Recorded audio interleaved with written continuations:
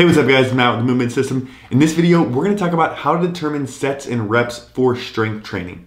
We're gonna look at one chart that puts it all together and gives you a good reference for how many sets and reps you should be doing for each exercise. Also, in case you don't already have a program template, I'll put the exact program template that I use in the description below to download completely for free. That way you guys have something to use for programming. All right, let's go ahead and dive into it.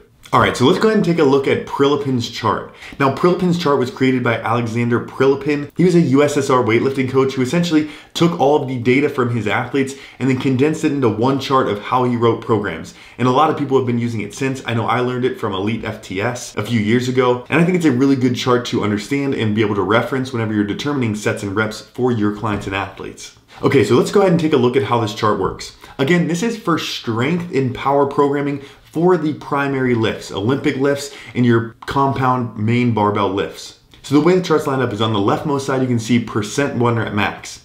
And we can go anywhere from 55% 1 rep max to 90% plus 1 rep max, depending on how many sets and reps we're gonna be doing.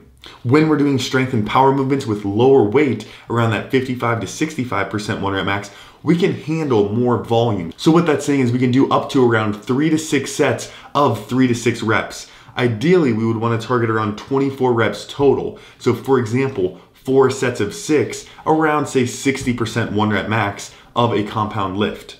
That's towards the higher end of volume of what we would really be training for our main strength and power lifts. For the most part, we might be around sets of 3, 4, 5 reps, a little bit lower in the chart. For example, if we're working between 70 to 80% 1 rep max, we may target a total of around 18 repetitions.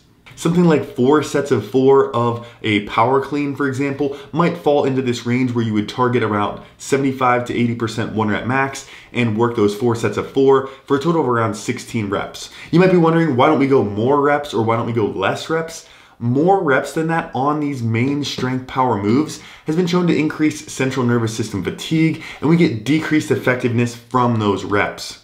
If we want to add more volume to a program, we typically wouldn't go beyond that in our compound lifts, and we may just add more accessory movements to that program. So really this chart is just showing us how to program our main compound lifts. But if we were only doing say 5 or 8 reps in this range, so say something like 2 sets of 4 or 3 sets of 1, that's probably not going to be enough volume to get adequate adaptation. So that's why we're really targeting that, for example, 18 reps in that second column. What you can start to see though is there's a trade-off with more and more weight. So if you wanted to use 80 to 90% 1 rep max for your main compound lifts, these are getting heavier now, so we can't do quite as many reps. We should be targeting around 2 to 4 sets of 2 to 4 reps for a total of around 15 repetitions. Obviously that 2 to 4 gives you a lot of wiggle room. You could do as low as 2 by 2. It's probably not quite enough. You could do something like 4 sets of 3, 3 sets of 4, 4 sets of 4. Ideally though, we want to get to that target total rep range of at least 10 and up to around 20 reps in this 80 to 90% range.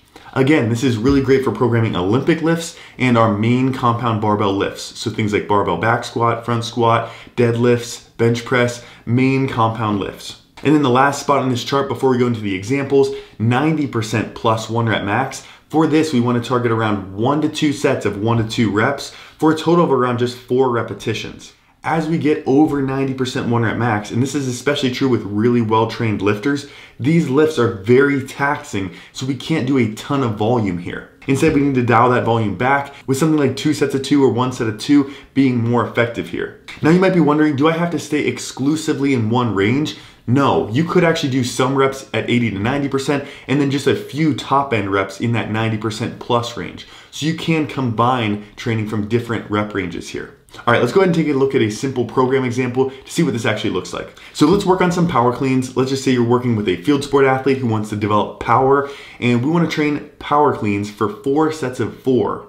If we're doing this, that volume is around 16 total reps, and therefore we want to be around that 80 to 90% range. Another way you could do that is thinking, okay, I want to train power cleans in the 80% range, so therefore I could look at the sets and reps in the chart and see 2 to 4 sets of 2 to 4 reps. Okay, I'm gonna go with 4 sets of 4. There's really no rules about this. You could just do all 4 sets at 84%. Typically, I like to do a little bit of a build up from set to set so that the last set is the most challenging. From there, we might work overhead press with more of a strength stimulus. So for overhead press, we're looking at 4 sets of 5, around 78 to 80%. Again, this will be a solid set and rep choice for that strength power zone for an athlete who's working on that overhead strength. And then looking into the example day 2, we have barbell back squat. We want to program this in that 70 to 80% 1 rep max window. So that gives us that range of 3 to 6 sets of 3 to 6 reps. We want 4 sets of 6 reps for this barbell back squat. And we're again training this around 77 to 80% 1 rep max. And then lastly, you can see 2 heavy sets of snatch. This is 90%. So in this case, we're just going to do 2 sets at 90%. This is a good example of using the highest weight, but with the lowest volume. You would want to obviously build up to this with warm-up sets, and you could very well do a few sets that are at 80% and then up to your 90% sets. Again, it really just depends on how you want to program. In terms of accessory movements, you can just fill those in with more traditional set and rep ranges, something like 3 sets of 8, 3 sets of 10, that's fine. Again, Prilepins Chart is more for the main compound lifts. If you guys do want this template download, go ahead and hit the link in the description below to download it for free. And then if you guys do want to learn more about program design, you can check out my full course, Program Design 101, which teaches you exactly how to write great programs for your clients and athletes. It takes you step by step, showing you exactly how I write a strength program, hypertrophy program, power and plyometric program, endurance program, and conditioning program with examples. At the end of the course, you'll have a full portfolio of programs that you can use with your clients and athletes. Hopefully this video was helpful for you guys. Make sure you subscribe so you don't miss any future videos, and I will catch you in the next one. Thanks.